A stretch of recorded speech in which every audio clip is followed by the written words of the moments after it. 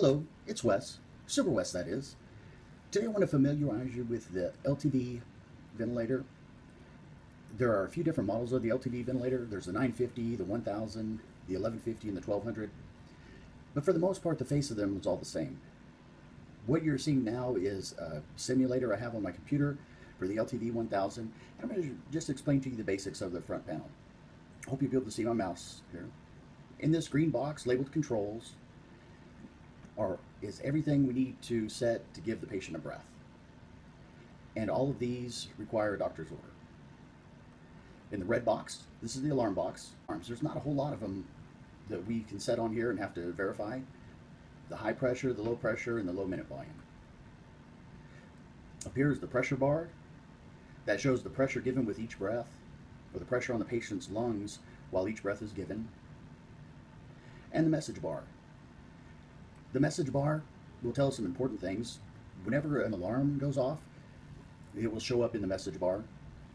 And it also, when there are no alarms present, it will scroll through the different return patient values. Because here is where we set the things, and this tells us what the patient is actually doing. Their breath rate, their actual breath rate, their actual pressures, how much air they're breathing out, and different things like that. Right up here, there's 4 little lines. This top one says patient effort. Every time the patient triggers an extra breath, this will light up. You can see it here, right there. So you know that they're triggering a breath. It's not just the ventilator giving the breath. This line, it says external power. Whenever the ventilator is plugged into any other power source, whether it be the wall or an external battery, this will be lit up.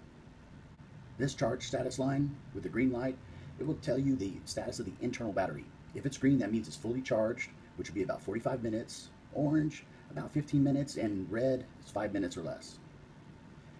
If the external power is disconnected, then this battery status light will come on, and it will tell you the same thing with green, orange, or red.